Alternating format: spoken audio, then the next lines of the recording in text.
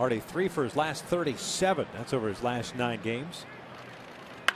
Lines this one out towards straightaway center field, drifting out toward right center. Trout at the wall, leaps up, and he makes the catch. Mike Trout with another spectacular grab. There is out number 2. Now that is Torrey Hunter, circa 2002 against Barry Bonds in the All-Star game. That was an unbelievable play. I mean, he had to go so far. We talked about how spacious it is here at center field at Camden Yards. Full leap.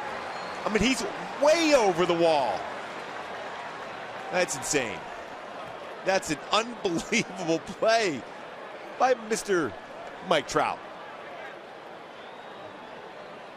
That is full extension. Half of his body is over the wall, making that catch.